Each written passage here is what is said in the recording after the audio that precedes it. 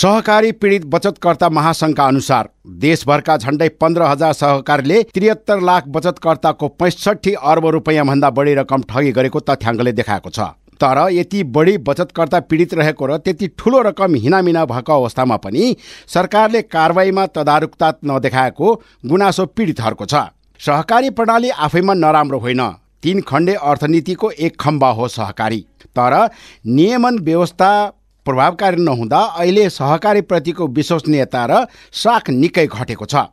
सर्वसाधारणले महँगो ब्याजको आशामा बचत गरेको रकमलाई सहकारी सञ्चालकले दुरुपयोग गरेका कारण निक्षेपकर्ता मारमा परेको सहकारी विभागका रजिस्ट्रार नमराज घिमिरे बताउनुहुन्छ। सहकारीहरूले चाहिँ पैसा एकदमै सङ्कलन गरे, सहकारी संस्थाहरूमा पैसा धेरै जम्मा भयो। त्यो पैसा कहाँ लगानी गर्ने त भन्दा उनीहरूले लगानी गर्ने ठाउँ नपाएपछि घर जग्गामा सेयरमा गरेर लगानी गरिदिए क्या।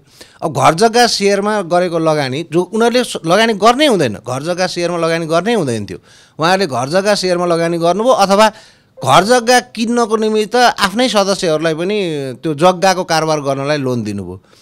त्यो एउटा कारणले गर्दाखेरि के भयो त भन्दा घर जग्गाको कारोबारमा शिथिलता आउने बित्तिकै उहाँहरूको सम्पूर्ण व्यवसायमा चाहिँ असर गर्यो, सेयरको कारोबार घट्यो। अब अहिले तपाईँको चाहिँ नेप्से 3400, 3200, 3300 पुगेको बेलामा खरिद गरेको सेयर अहिले सहकारी संस्थाहरूले बेचेर बचत फिर्ता गर्न सक्ने अवस्थामा छैन। मुलुकको आर्थिक अवस्था कमजोर भएको बहानामा सहकारी सञ्चालकको बदमासीले हजारौं बचतकर्ताको निक्षेप धरापमा परेको हो। सङ्कटग्रस्त 12 मध्ये 2वटा सहकारीको हिसाब राफसाफ गरेर बचतकर्ताको रकम फिर्ता गरिएको बताइएको छ। तर यो क्रम त्यसपछि सुस्त हुन पुगेको पीडितको गुनासो छ। सहकारी सञ्चालकहरूले निक्षेपकर्ताहरूबाट उठाएको रकम घर जग्गा र सेयर कारोबारमा लगानी गर्दा यस्तो समस्या आइपरेको सहकारी विभागका रजिस्ट्रार घिमिरेको भनाइ छ। सहकारीमा राखेको पैसा डुब्दैन, त्यसमा आत्तिनु पर्दैन। एकाध सहकारीका सञ्चालकहरू बदमासी गरेर चाहिँ 1-2 जना विदेश पलायन भए पनि हामीले विदेशबाट समेत समातेर लिएर आएका छौँ भने समय चाहिँ लाग्छ। तर बचतकर्ताहरूको पैसा फिर्ता गराउने कुरामा सरकारले एकदमै कडा कारबाही गर्छ। त्यो फिर्ता गराउँछ भन्ने कुरा पटक पटक भनिरहँदाखेरि पनि यसलाई आम जनतामा विश्वास सिर्जना गर्न सकिएन।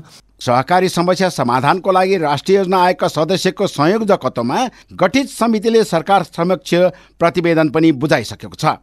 तर यसको कार्यान्वयनमा तदारुकता नदेखाइएको पीडितहरू बताउँछन्। यद्यपि रजिस्ट्रार घिमिरे भने अब त्यही प्रतिवेदनका आधारमा समस्याको समाधान गरिने बताउनुहुन्छ। सरकारले त्यही कुरालाई ध्यानमा दिएर राष्ट्रिय योजना आयोगको सदस्यज्यूको संयुक्तमा कार्यदल बनाएको थियो। त्यो कार्यदलले प्रतिवेदन दिइसकेको छ। अब त्यो प्रतिवेदन कार्यान्वयन भइसकेपछि चाहिँ सहकारीको दीर्घकालमा चाहिँ समस्या समाधान हुन्छ, त्यसमा ढुक्क भए हुन्छ। त्यो कार्यदलको प्रतिवेदन कार्यान्वयन प्रतिवेदनमा हामीले 3वटा कुराहरू भनेका छौँ। एउटा तत्कालै गर्नुपर्ने, केही काम तुरुन्तै एक्सन लिनुपर्ने छ ती कुराहरू। दोस्रो 6 महिनादेखि 1 वर्षभित्रमा गर्नुपर्ने र तेस्रो चाहिँ अलिकति यो सहकारीलाई अब हामीले नयाँ तरिकाले लानको निमित्त नीतिगत, कानुनी, संरचनागत व्यवस्था गर्नुपर्ने कुराहरू समेत त्यसमा हामीले सुझाव दिएका छौँ। यसअघि 2076 सालमा समस्याग्रस्त सहकारी व्यवस्थापन समितिको कार्यकाल सकिएपछि सहकारीमा देखिएको अनियमितताको सन्दर्भमा काम कारबाही अन्योलमै छ। बचत तथा ऋण कारोबार गर्ने समस्याग्रस्त सहकारी संस्थाको छानबिन गर्न जाँचबुझ आयोग ऐन बमोजिम विशेष अदालतका पूर्व अध्यक्ष गौरी बहादुर कार्कीको नेतृत्वमा 3 सदस्यीय समिति गठन भएको थियो। समितिमा 12,962 उजुरी परेका थिए। सहकारीले 7 अर्ब 60 करोड ठगी गरेको प्रतिवेदनमा उल्लेख छ। तर समितिले प्रतिवेदन बुझाएको 10 वर्षमा पनि समस्या समाधान हुन सकेको छैन। इमेज समाचारका लागि क्यामेरा पर्सन दिलीप पोखरेलका साथ दीपक श्रेष्ठ, काठमाडौँ।